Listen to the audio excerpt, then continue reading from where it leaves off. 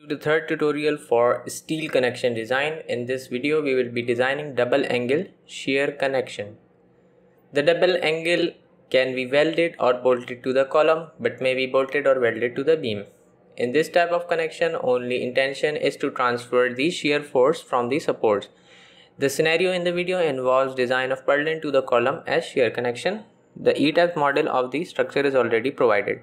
You can use any other analysis software as well. We have to design the shear connection for the beam column. The type of connection in ram connection is referred as DABCW or DABCF based on its beam column flange or beam column web connection. So first I will be hiding the moment resisting frame parts in which we have to design moment connection. So I'll be hiding them. The moment connection will be covered in later part of this course. Also, we are not supposed to design the purlins in this video which were designed in the lecture 1. So I'll be hiding the purlins as well. Now we are left with beam column connection of web and flange. This connection is called beam column flange connection. We'll be designing one connection for beam column flange. And this type of connection is called beam column web connection. We'll be designing one of this connection as well in this video. First, starting with beam column flange connection, so I'll be hiding the beam column web connected members. You can use any analysis software. I'm using ETABS because we have completed the ETABS course, and the link to complete course is given in description of this video. First, starting with axial forces, let's start with adding up the connection details here. It's a beam column flange connection. The code was BCF connection. The beam size here is 1835 and the column size is 1474. Which you can check from here, 1474.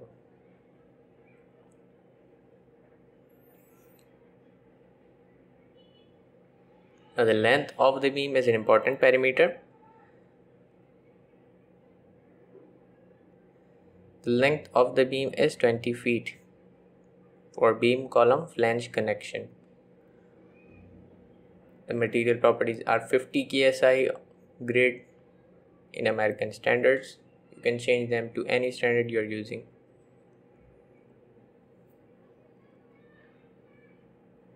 I'll be adding beam column web connection as well. As in this video you'll be designing beam column web connection as well. The length of this beam is 15 feet for beam column web connection.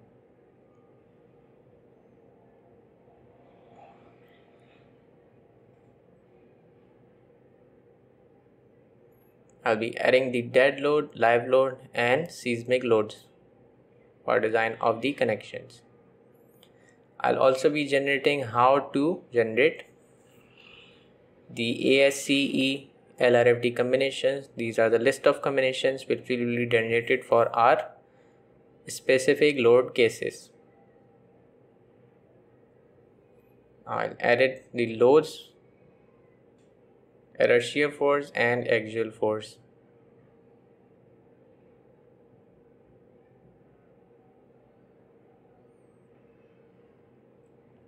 Now I'll be hiding the members apart from beam column flange connection and with moment releases since it is a shear connection. The edge members were hidden although they were beam column flange connections as well, but they didn't have the moment released as they were moment resisting frames.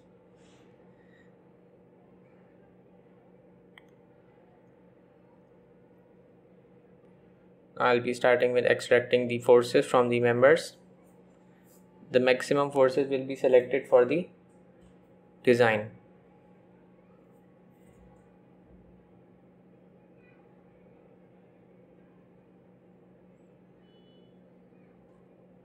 Forces are in kips as shown in the bracket here. and similarly here the forces are in pips.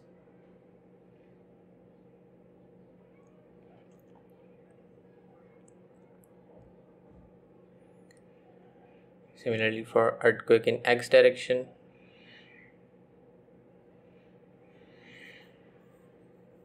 the maximum forces can be taken as negative or positive. The sign preferably will be taken if the dead load is positive and live load is positive. So the same sign will result in most critical combination.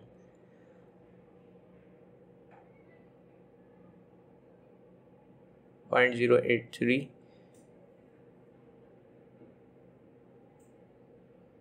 But careful with the magnitude, pick the highest magnitude. As in earthquake combination, there is an alternative sign as well in combinations, so it will be covered in there, but the magnitude should always be correct. Live load, shear force, shear 2 EQX shear force 0. As already told that it's on a moment resisting frame, the flexure is released. 0 moment at support, 0 moment at support. Hence we can use a shear connection, which we are exactly using. Okay. Similarly, I'll be loading forces for the beam column web connection, invert visibility, and also hide the edge members which are having no moment releases and require moment connections. The moment connection will be designed in later part of this course after we have covered most of the shear connections.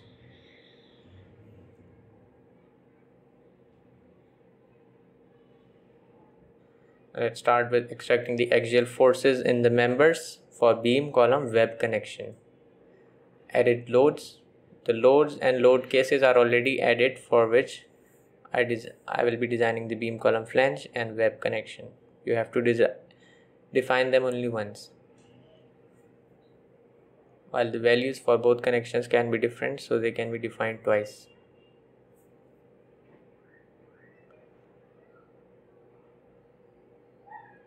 EX forces. Now you have a choice of taking negative or positive, so preferably, since the dead load and live load axial forces are negative, so take them negative. Take the negative highest, but the magnitude should be highest.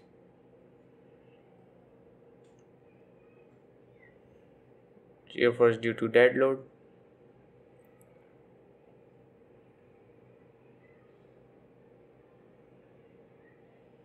Shear force due to live load.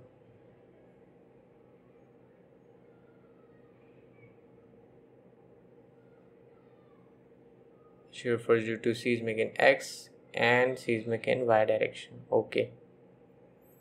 Also check the moment, as we know that the moment will be 0 at supports. That's why we are using the shear connection.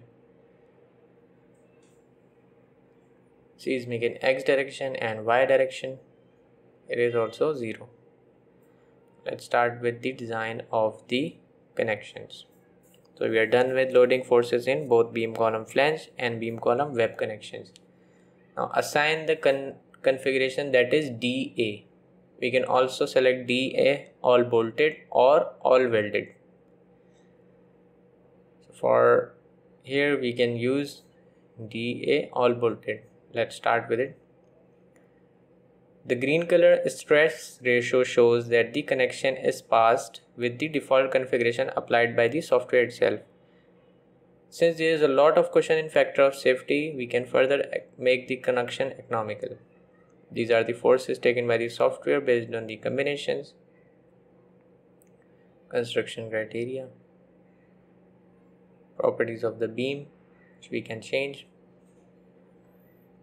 and the cope distance. The column is ending since it is a single story structure. The connector is the angle which we are using to connect.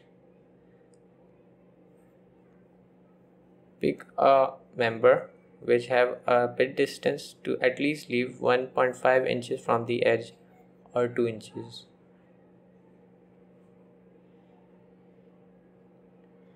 Since the stress ratio is very low, we can further economize the connection by selecting a lower diameter of the bolt.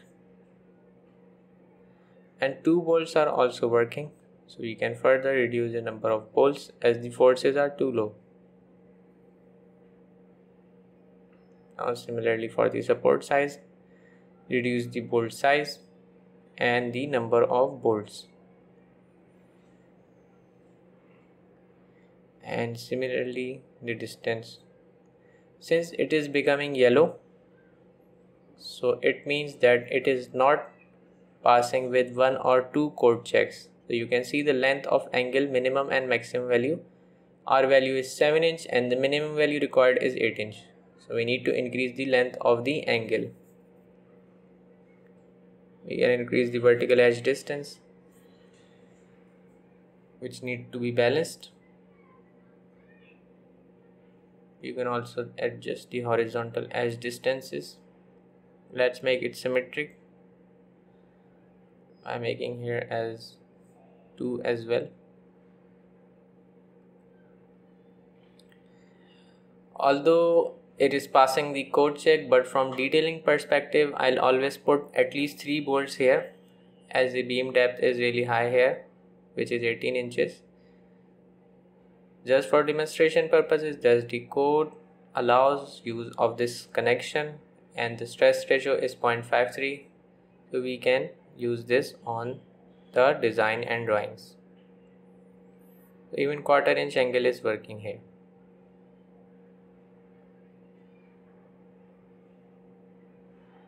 We can further make it economical, as there is a lot of options here available for the angle sizes from the AISC 14 library. Okay. The plate material is A36, having 36 KSI yield strength. You can check the results, and if there is everything green here and less than 1, it means your connection is okay. The design drawings can also be exported to TXF, which is a format readable by the AutoCAD. Let's start with the beam column web connection. The 0.53 green color shows that we are okay with the stress ratio. In this one, we will be trying the DA welded connection. We can also take the bolted connection in this one as well, but just for demonstration purposes, we are taking welded one here. The result says that the minimum value of length is 8 inch and we have taken 6 inch, which is default by the software. So we can edit the connection length. Column is ending here.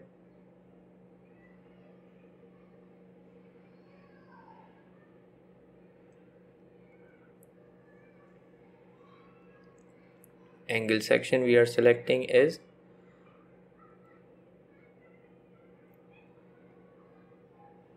increase the length of the angle to 8 inch. We are taking 8 inch, but minimum is 8.02 inch. Let's take it 9 inches. But still the connection is not passing one of the code checks. The torsion induced in support due to weld is due to axial load. AISC recommends connection to be bolted. So we can also select the bolted or welded connection, but recommendation from the code is to make the connection as bolted. So I've bolted the connection at the column. Stress ratio is still 0.17. The value of angle, since we have made the connection bolted, so it has overwritten our length of the angle, which was specified as 9 inch. It has changed to 5 inches. Weld size, as already told, that at least take 1/4 inch thick weld, which is in inches. So there are only 2 bolts. We can increase the number of bolts so that the angle length increases, or spacing of the bolts could also have result in increase of angle length, but I'd prefer practically to make higher number of words because it is a large member connection. This rest ratio is 0.011, which is very less. It can also be further economized. You can also print and export the report, and the drawing can also be exported into AutoCAD format. Subscribe to the channel and visit the channel and see the links in description for complete courses for different softwares.